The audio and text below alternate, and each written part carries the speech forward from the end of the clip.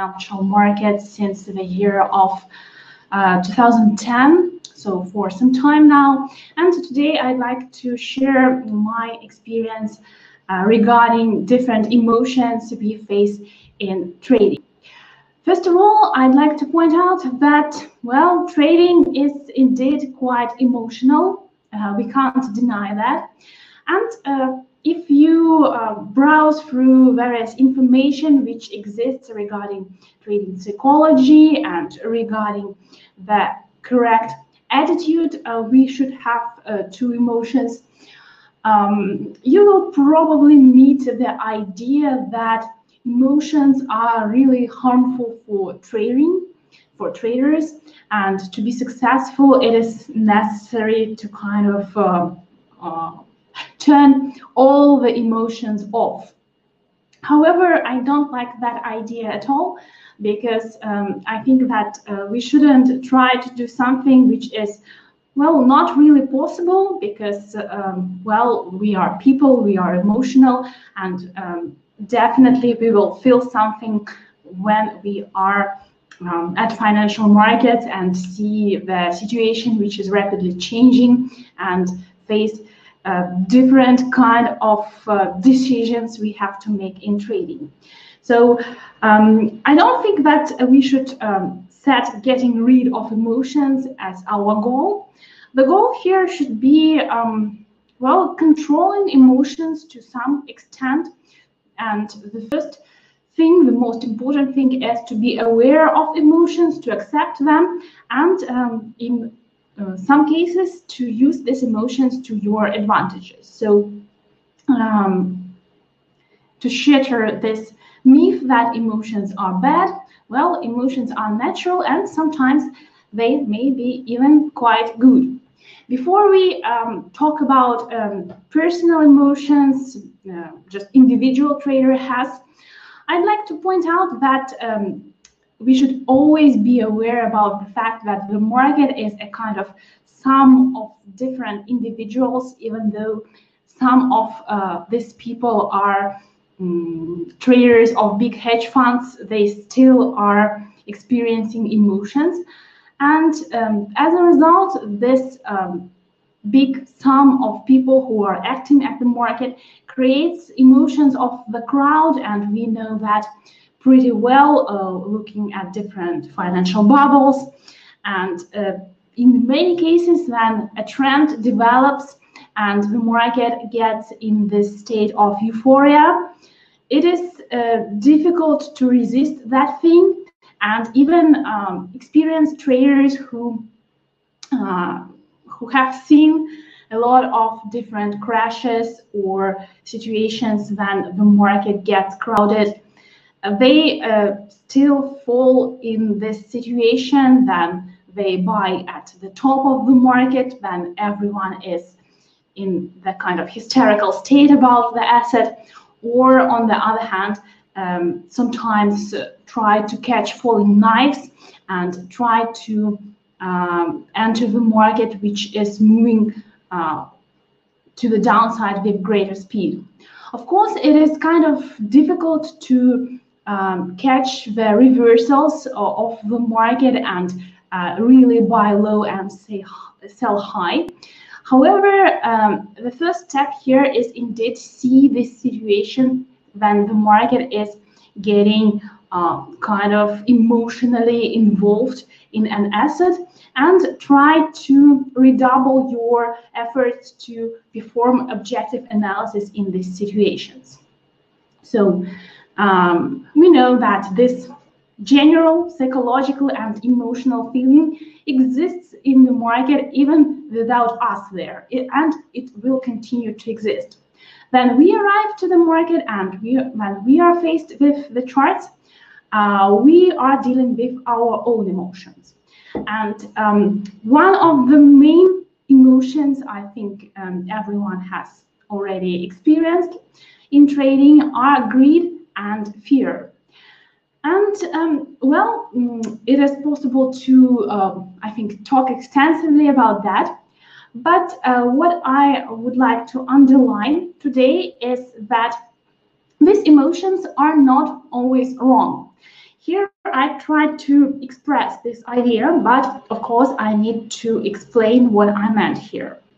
So let us have a look at the wrong way first. So wrong way is to experience greed in a losing position. What does it mean? Well, it happens that some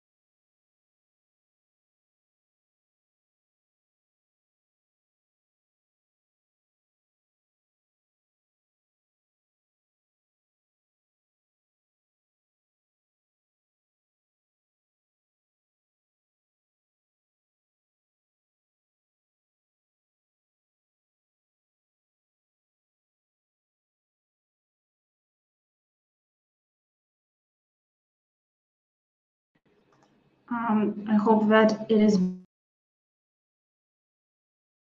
malfunction. I'm sorry. I see that it should be fine. Some weird internet stuff. Sorry, guys. I'm here. I'm here. Don't panic. We have resolved the problem. So I'll try to pick the situation at some point. I don't really know when was the exact moment you stopped seeing and hearing me. So let's return to the greed question in a losing trade. What I was saying is actually when you have an open position, it is in a minus, and you don't have a stop loss at some place, you put it in advance, you don't have that, and you try to make this decision whether to close this trade or wait for the reversal. And in this case, you actually lose the ability to see the market in the objective way, because the greed is preventing you from that point, the greed that you don't want to lose any kind of money in any case here.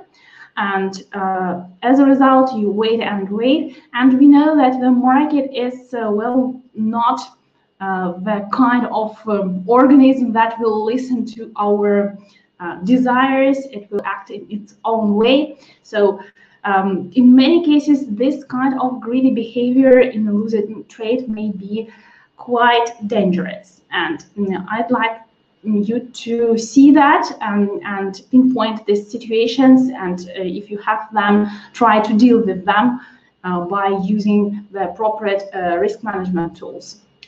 As for fear in a winning trade, well, in many cases I have met traders who kind of make analysis of the market, they make their trade, they set up their take profit level, but then they see that even though the price is moving in the direction of their take profit level, they start fearing that the price won't get right to that level. They see that they already have some points of profit and think, well, why wait? I'd better close my trade now because it is better to have something than nothing. And well, in some cases that is of course right, but that won't really improve your trading skills and won't let you be confident in what you do in trading if you make the analysis, set your target, and then in every trade you fear that the price doesn't get to your take profit. You can see that this is not the confident behavior a trader should have. Of course, overconfidence is bad, but some confidence should exist, and it is not a good thing to avoid the profit you could have made by this rushing into closing a trade. The right approach here also exists, so we should kind of switch these emotions we feel greed and fear in these two kind of situations, so that then we have a losing trade. It is better to act on the conservative side of things if we consider sustainable risk management and not one trade but a series of trades we will have, so that the result in one trade is not as important as the entire performance. So here you should try to forgo greed, but you may introduce some kind of fear of the negative consequences, which will help you to respect your stop loss levels and your risk management rules, and indeed act on the conservative side of things. On the other hand, being a bit of greedy in a winning position is not an entirely bad thing. At least greed will help you not to close your trade prematurely, to wait for the take profit. And well, if you feel that the situation is difficult for you, and if you do more kind of trend trading, well, trailing stop losses can also help you to limit your risk exposure and to lock in some profits. So the solutions may be, and the emotions here may also kind of help to push you in the right direction, so that you don't you feel the emotions, you feel fear and greed sometime, but let's say in the right places, in the right times. This is what I wanted to say. Another thing in traders' emotions, which actually causes me a lot of emotions myself when I see that among traders, is the fear of missing out, rushing into a trade, because that is a very big problem among some people I have met, and a problem which is not easily remedied and not easily overcome by people. It is kind of difficult for those especially who only start trading to believe that the situation, the setup they see on the chart is not the last setup in the world of trading. They fear that if they don't make this trade, they will never have opportunities like that in the future. But it is clear that that is not true, that every day the market presents us with various kinds of opportunities. So fear of missing out should be very, very strictly controlled here. And it can be, I think, enlarged to rushing into a trade in general. If you catch yourself at the situation that you are moving to your trade decision maybe too quickly, that you didn't think for the time you usually spend to think about a trade, try to just stop for a moment and ask yourself, are you really sure about this? Because in many cases, people just want some action. They want to click on the new order button. They want to place some order and see that some money is getting there in their open positions. But that desire is, well, it is rational in some point for us to want to have benefit from trading, but it is not good for clear thinking, and as a result, this is a kind of emotion we should avoid. Some slide here, a picture about fear of missing out, and the statements traders make, then they do fear of missing out, a bit funny. So they think about what they could have done, looking at the chart, which has already made a big movement, and they think that, oh my God, time is running out, and so on and so on. Well, look at these phrases and try to see whether you have these habits. If you do, try to avoid them and to get them out of your trading life, or at least kind of reduce them to the minimum level. What else can we do about emotions in trading? What other emotions?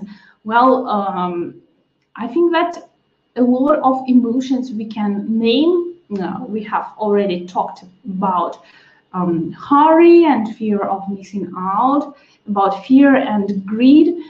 What else do we have? I think overconfidence and the lack of confidence also is a kind of thing we get a lot of at the market. Some emotions which are related to stress probably are also here, that situations when we are very nervous, so something like that.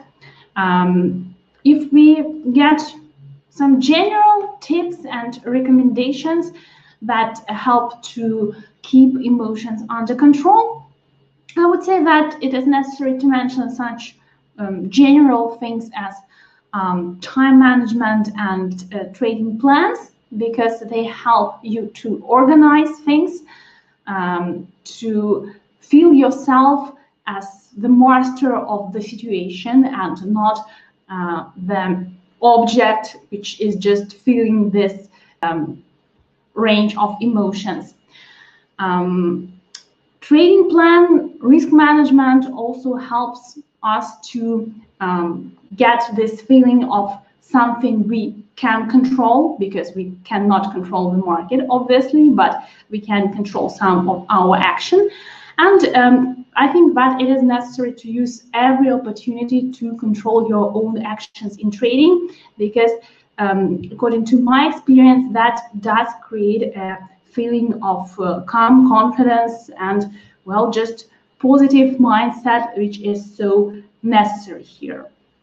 Rest and some compartmentalizing in your life So putting trading in one box and unboxing it in the time of trading, and not like bruising over different emotions and feelings when you do other stuff, is also an important thing, because it is not wise to think about trading and what happened during the day just 24 hours a day. In addition, I think motivation is in general is important.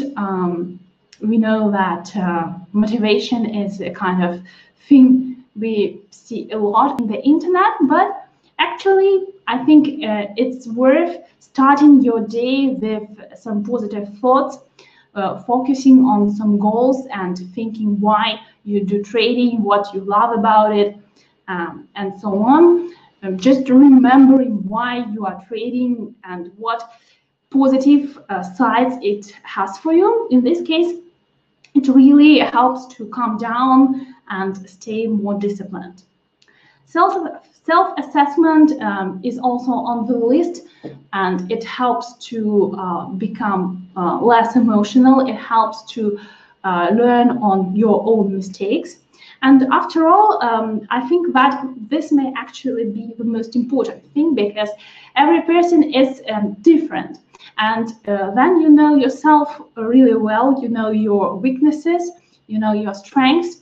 You can kind of trick yourself sometimes into feeling some positive emotions and helpful emotions, and trick yourself into not feeling or feeling more limited negative emotions, which can lead to better results in trading. No one knows that better than you do, so well, you should try to act as your own therapist and to identify the problems you have, and well, think of the solution that may help you in these situations. Well, what else can we name? No regrets attitude, and it is really important stuff as well, because the situation when we regret maybe some mistake we made in trading, or something we haven't done when we had the opportunity, or something else which happened in the market, that can be the trigger of other negative emotions, and that can kind of get deep into your consciousness and lead to fear, to guilt, to the lack of confidence. So try to see that what has happened in the past should remain in the past, and you do not need to project these emotions to your future results. Of course, we can learn from the past, and that is what we should do, because if I try to analyze what helps me in trading most, I think that experience is, my personal experience is the main thing which makes me learn new things. Of course, I do read a lot of textbooks, I do see some educational things, but after all, the things you do yourself provide a valuable source of experience. So even failures can help to get an important lesson. Well, it is necessary to regard these things as things which didn't happen in vain and just for nothing. So no regrets is a kind of thing which will help you do better at your risk and money management. And together, these things are a kind of basis of a good trading attitude. As always with trading, we can't say that there is only one recommendation for successful dealing with emotions, or other things, because all the small elements we talked about today, like the separate emotions, like the fact that we have a look at the market in general, and we feel what the market feels like, fear of missing out or euphoria in case of a rapid and recognizable trend. All of that forms the big picture, and it is necessary to see this picture as a whole and to create this emotional attitude brick by brick every day, in order to be really successful. So this, I think, was the main thing I wanted to tell you about emotions. So if you have any contributions about that, please let me know. I should also remind you about the courses, the premium subscription Tradimo has, where you can get personalized learning support and a free learning experience. And also, I'd like to point out that on Friday, there will be another webinar I have this week. It will be related to more to technical analysis this time than to the general talk we had today. So I'm inviting you to join at the same time on Friday. We'll speak technical analysis. So if you don't have any questions about emotions, well, I just hope that this review was helpful to you. Once again, sorry for technical problems. And well, if you have any suggestions about the topics of the upcoming webinars, you are also very welcome to let me know anytime. Well, yeah. So thanks everyone for your attention. I wish you all the best, and see you at the next webinars with Tradimo.